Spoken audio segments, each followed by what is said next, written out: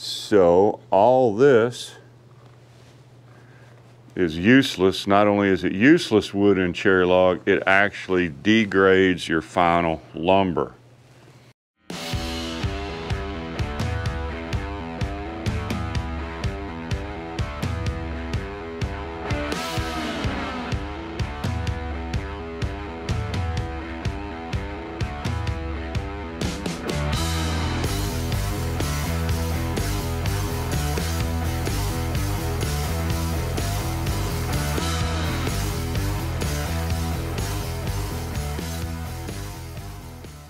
Well, I'm glad it's cold out here. I hate sawing in the cold. That's why I live in the South. So, had people ask questions about how to saw up cherry logs. There is definitely a technique to sawing them that is not obvious, and it maximizes the good wood, although it looks like it wastes a lot of wood. And cherry and walnut typically run on a sawmill using a different technique than most other wood, simply because it's a high sapwood wood. And sapwood on cherry and walnut pulls causes degrade in the wood. If you're trying to saw high-end wood, you don't want self-imposed degrade. Also, you have issues with pith. So between the pith and the sapwood, you can either produce a lot of really nice wood or you can produce a lot of not so really nice wood. So I'll show you how we do it. First, we got to get everything ready. It's kind of a multi-tasked weekend. So we've got things we have to do to get ready for sawing. And first is I need to take the claw off of old Blue.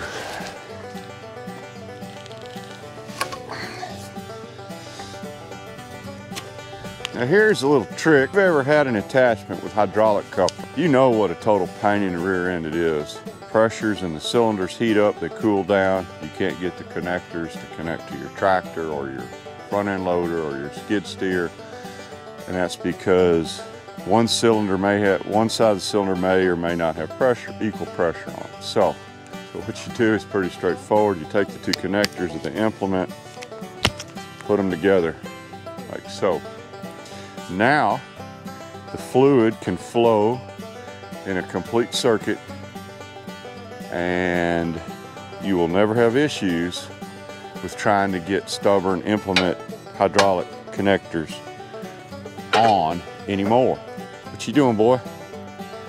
He's doing a no-no. You never walk under front end loader arms. But he's a dog, so I guess he's smarter than we are.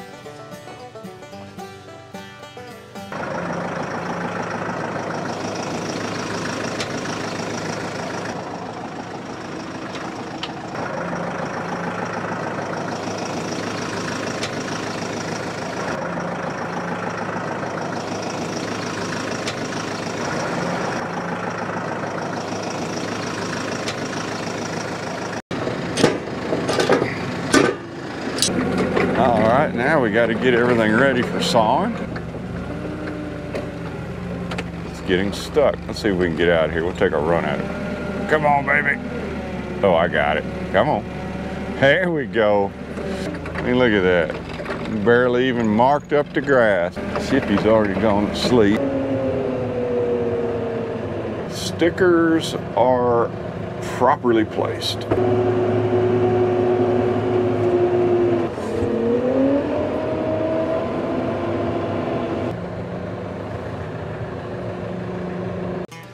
So I like to use this quality time while I'm filling up my sawmill with diesel to look things over.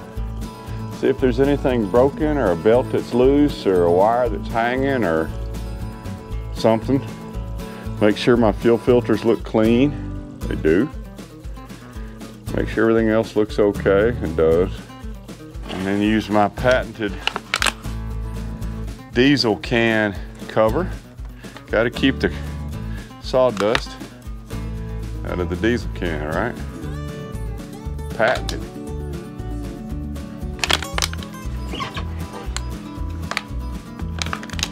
perfect fit. Somebody left a log here for me to saw. Oh well.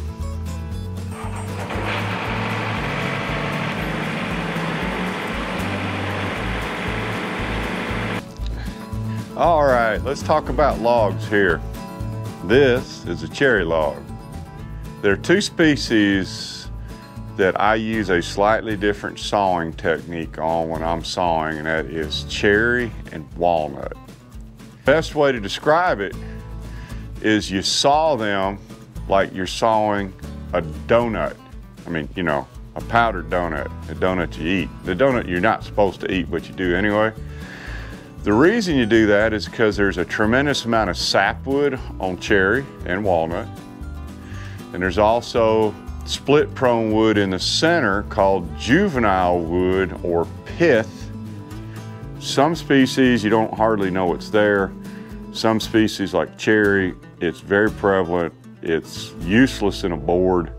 It will always cause cracks, splits, twists, warps, all kinds of things that you just do not want in a log, and you just don't want it in your lumber. Let's look at this log and explain to you what I mean by we saw it up like a donut. Even though the NHLA standards allow a certain percentage of sap, I prefer to have zero sapwood on my boards because sapwood is not your friend. It will dry at a different ratio. So basically, if you have a board with sapwood on the edge, it's going to try to pull. So imagine this being a rubber band. It shrinks more than this when it dries. So it's going to have a tendency to pull the board, either off its edge or bow it or curve it or something. So in short, sapwood, bad. Let's just show how much sapwood on that cherry log.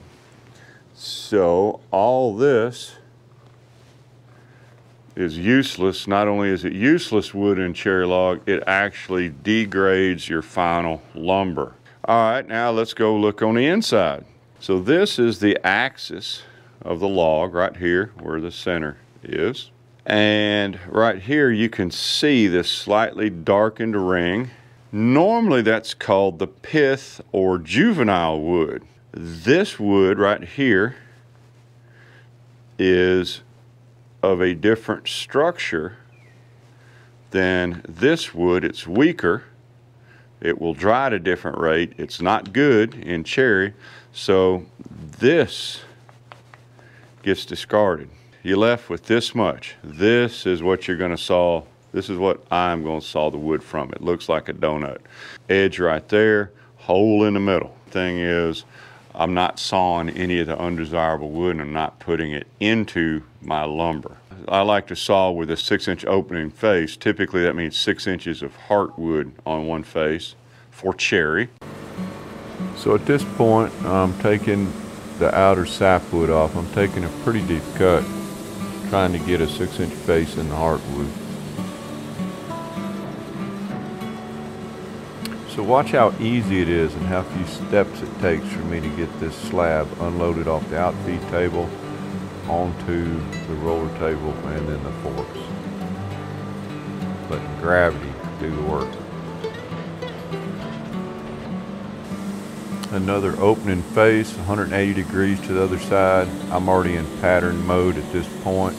Ready to take a bunch of 1 1/8 inch thick 4/4 boards off.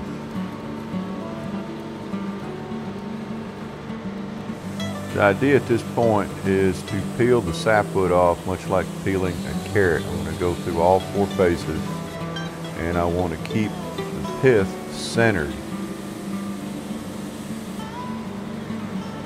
Since I've already got this face developed and flat and I'm in the heartwood mostly, I'm going to take a couple of boards and edge them on the sawmill. Notice I'm unloading these guys without moving. This is one of the advantages of a hydraulic sawmill.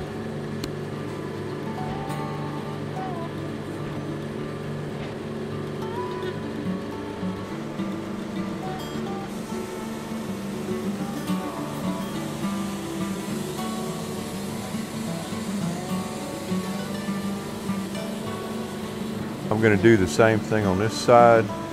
Notice I'll take the initial slab off, then I'll take a couple flitches. The idea is to keep the pith centered as I go around the cant. If you can't do this reverse flip move on your hydraulic sawmill, you need to practice it. You use this one a lot. Now I'm going to go from the top of this cant and try to get the pith recentered on this edge.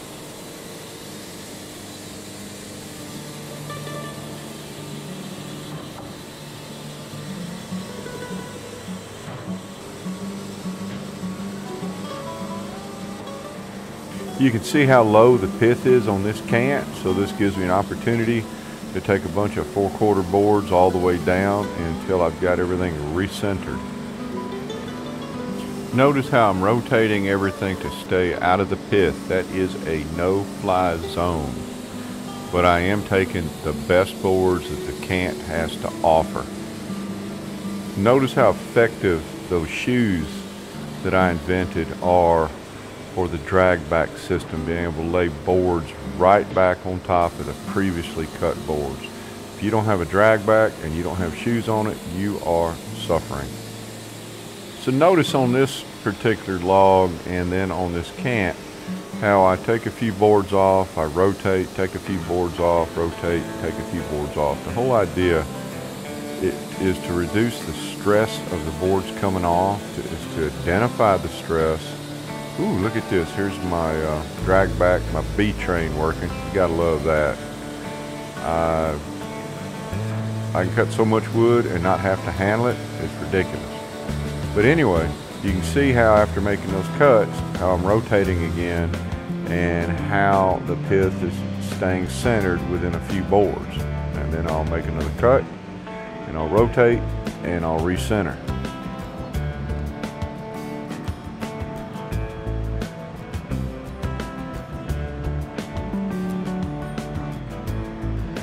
Now we're getting down into the short row boards. It's kind of hard to figure out exactly where I want to be taking my next boards off, so I'm rotating things around and taking a look at the faces.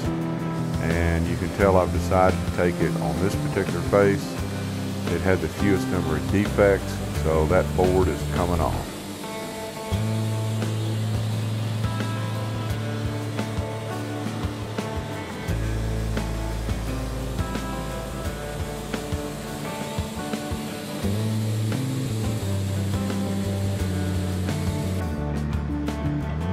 It's not too hard to figure out where to take the boards that I have left. The pith is in the center, the hardwood is almost gone, so I take off the top and the bottom, and when I get done, I'm just going to saw through the whole cant, simply because there's no other movements for me to make, and it's just as quick for me to blow through these boards as opposed to rotating and taking off the tops and the bottom. I'll inspect the boards when they come off, and I'll discard the ones where the pith cracks are too big. This is just faster than sawing and flipping, resetting, and sawing. You have to stay flexible in your sawing techniques based on the cant, the position of the boards, and the moon phase. This isn't slicing bread, this is milling high-grade lumber. I normally do not edge on a sawmill except in certain circumstances, this being one of them. I mean, I've got an edger and I've got a straight line rip saw. However, you've got to be able to learn how to edge on a sawmill without touching the boards. With a hydraulic system, it takes some practice, but you gotta work on it. I see so many other people on these YouTube channels wasting so much time handling flitches while they're trying to edge that you just can't do that. It's too slow. You've got to be able to do it with a minimum amount of hand touch. You've got to be able to manipulate your hydraulics, and you got to whip those boards off the mill, because the reality is we're trying to run a business here. We're not trying to tickle the wood, we're trying to cut the wood. This is going to be hard to see, but notice I'm throwing these edgings. As I throw them, I give them a twist on the back end so they end up landing horizontally on the forklift forks. So I can either throw it and be done with it, or waste a lot of time walking around everything and stacking this scrap on the forklifts. Just learn how to throw wood. You'll save a lot of time and a lot of effort, and it's kind of fun. Notice how I was able to throw these edgings where they land perfectly aligned on the pack of waste wood. When I'm edging, I am not flipping individual boards. I'm using techniques to flip and rotate entire packs of wood at once. If you watch and re-watch these videos, you'll see techniques in here that you don't normally see in other videos. These techniques take a lot of practice, but save a tremendous amount of time. If you can't do them, you ought to work on them. It's gorgeous wood. You can see the sun shining on it right there on that edge. See what the rest of it looks like. It's gorgeous cherry. It's got a lot of curl to it. That's what that was, a curly cherry log. I'm happy with it. Well, folks, that's it for this log. I've still got a mess more to saw. This filming really slows things down to a crawl and a half. So I appreciate you guys watching. If you will subscribe, I would appreciate it. If you will hit the little like button, whether you like it or not, just hit the button. I appreciate it. I don't get any sponsorships on these videos. I don't get nothing for these videos, basically. Let me know if somebody's watching this. I do appreciate any comments. I try to answer them. Y'all have a good day. I've got some more sawing to do.